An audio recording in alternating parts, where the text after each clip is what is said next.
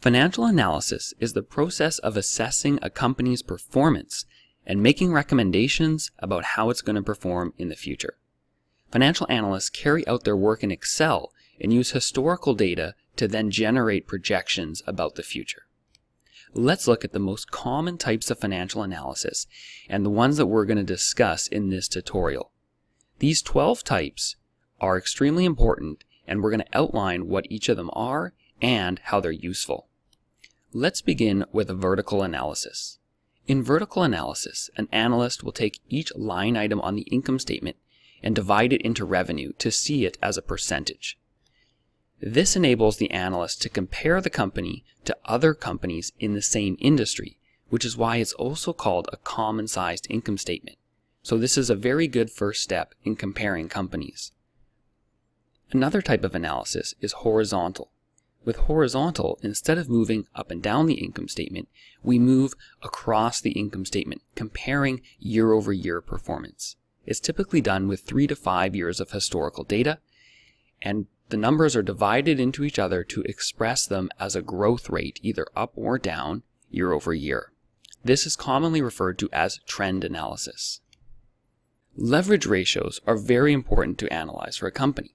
It tells the analyst how much debt or equity a business has relative to its assets or to some type of cash flow generation. Below are 4 examples of commonly used leverage ratios that an analyst should know about. Growth rates are another important type of financial analysis.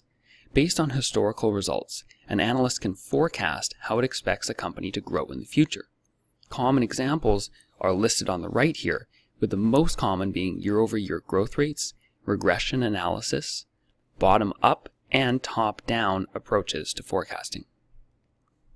Profitability analysis looks at how much income a business earns relative to its revenue. You can look at gross profit, EBITDA, EBIT, and net profit margins to see how much earning a company can generate. Liquidity analysis is also very important.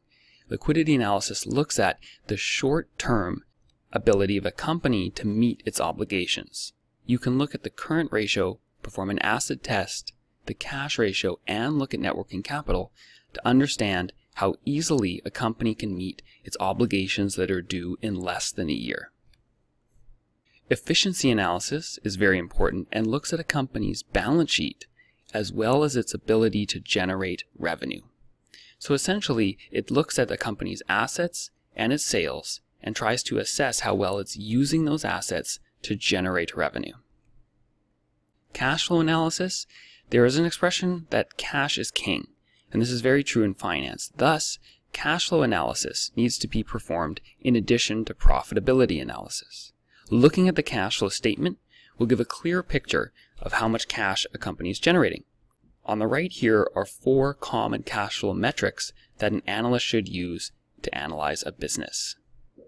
Rates of return are very important for investors. When they make an investment, they want to get a return on it, or an ROI. There are many types of ways to measure return.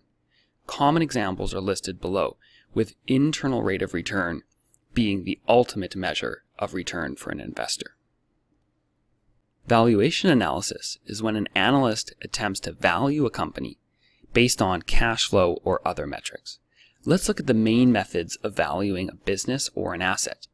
There is the cost approach, the market approach, and the discounted cash flow approach, or intrinsic value. In CFI's courses, we focus mostly on the market approach and the intrinsic value approach. These are the most common methods used by industry practitioners. Scenario and sensitivity analysis can be layered on top of valuation work, and it looks to understand how sensitive the value of a company is relative to changes in operating assumptions. Scenarios can be used to understand how a business might perform in different future states of the world. And finally, variance analysis looks to assess how a company performed relative to its budget or to a forecast.